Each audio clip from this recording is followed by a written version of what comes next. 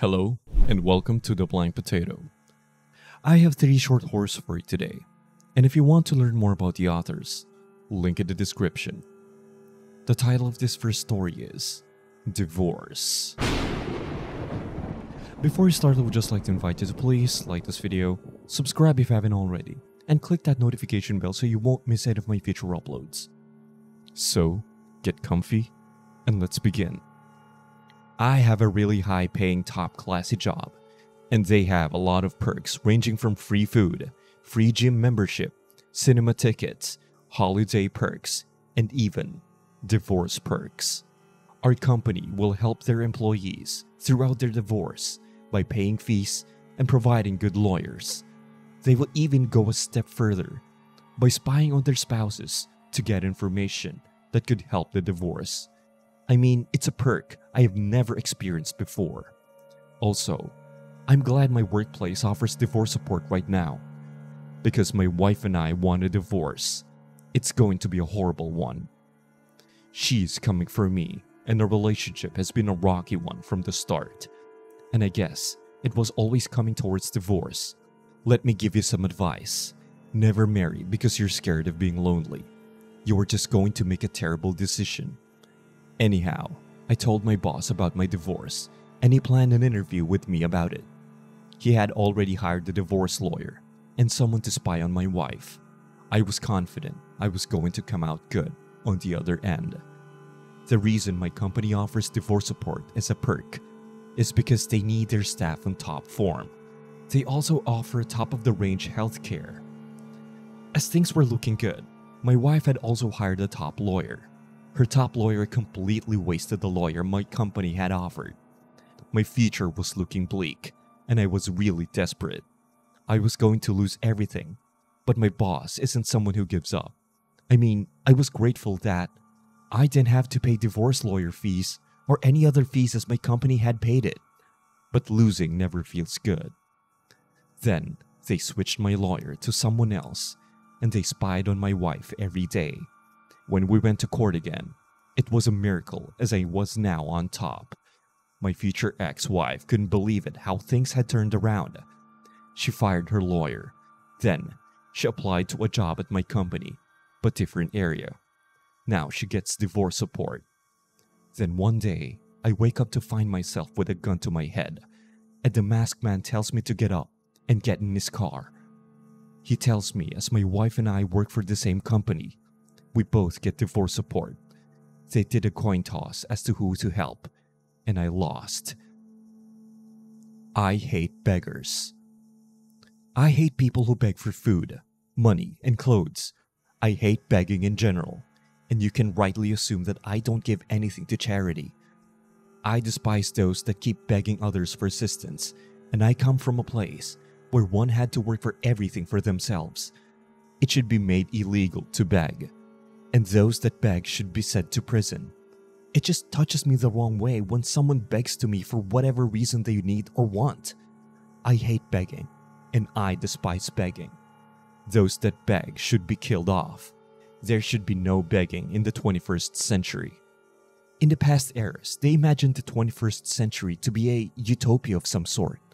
But the 21st century is the most disappointing era. I have this woman that keeps begging me for money every day, and it's starting to really irritate me. Every day she begs for money, and I have to say no, but my tone is getting angrier. She thinks that, because she is a woman, it would bring her some more luck than if she were a man. All men and women must learn to stand on their own 2 feet. It is important that struggle is felt everywhere.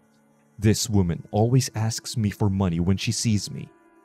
Then, a boy comes up to me and begs me for food and clothes. I have a little respect for the boy as he is asking for clothes and food, and not money. But those things still require money. I started to get angry at the little boy as he kept nagging me for certain items. This little boy thinks that because he is a little boy, he could get something for it. I know how these beggars work, and I'm no fool. I can see their begging network at play. It's disgusting to beg, and I would rather starve and die than ever beg. Then, that damn woman comes back to me again, and this time, She brings more ammo to the begging fight. She has a baby in her arms, and she's begging for money with the baby in her arms. I was furious at what she was trying to do, and I will not fall prey to her scheme. That baby is a weapon, and such a shameless act shouldn't be accepted in society. Then, that little boy comes to aid the baby-carrying woman. I knew they were working together, and I was disgusted. I truly was. I tell them to come with me into a room, and I shoot them. Now, I have to figure out what I tell to the police about killing my own family.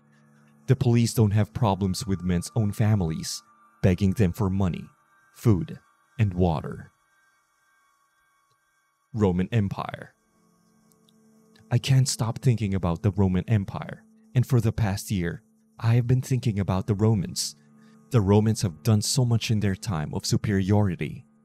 They had conquered so much land and successfully placed their influence on so many religions and cultures.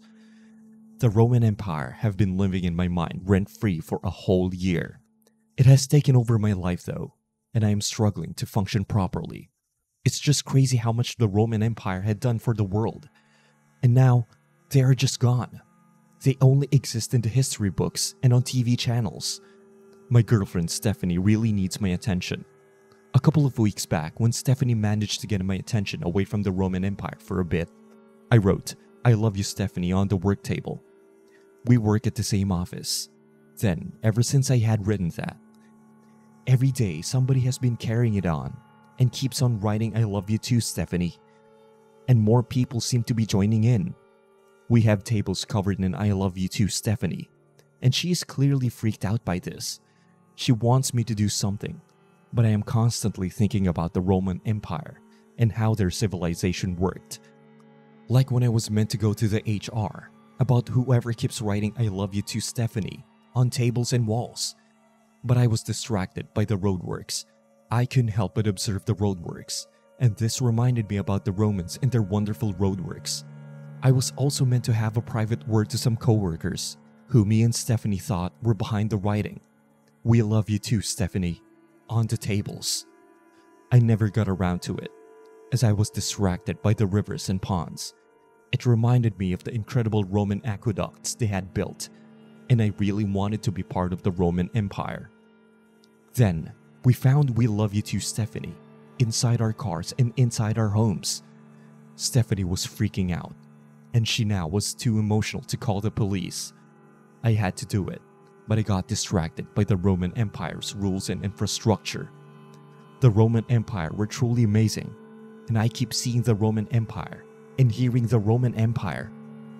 I really need to force myself out of it and to stop myself thinking about the Roman Empire. Then one day, when I snapped out of daydreaming about the Roman Empire, I found Stephanie all stabbed up with the words "We love you too, Stephanie" all over her body. Her death reminded me about how the Roman Empire dealt with death. If you enjoyed those horror stories, feel free to hit that like button and subscribe if you haven't already. And click one of the videos here if you want more horror stories like that. And as usual, I'll see you again next time. You have a creepy evening.